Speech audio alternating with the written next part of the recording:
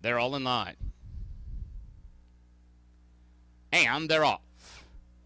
And it was a good start for La Tetanic from the outside gate, and she's right up and after the lead. Surprise Kiss, though, showing speed as well, and she wants the lead and looks like she'll take it as they make their way onto the main track. These two have cleared off by about 4 lengths from Sweet Southern Queen, who moves to third. Margaret Smile there from between runners. Street Appeal is up on the outside, and Dance and Run is 6th and last, and she's got about 9 lengths to make up on free-running Surprise Kiss and apprentice Gus Rincon. Surprise Kiss, longest shot in the field, but she is clear with a half mile to run. She's opened up about a 2.5 length lead. La Tetanic runs in the 2nd spot, and Sweet Southern Queen is now geared off the rail and continues to advance from 3rd, now only 2.5 lengths back as they're closing in now, and in fact there goes La Tetanic to stick her nose in front. Surprise Kiss trying to hang tough from the inside. Sweet Southern Queen, though, looks very dangerous, and there goes Sweet Southern Queen in the green and red color. She's widest out, but she's made the lead at the quarter-mile point, and she is going on with it this afternoon. Sweet Southern Queen and Sebastian Madrid, they're off the turn and the clear leaders as they come down the stretch.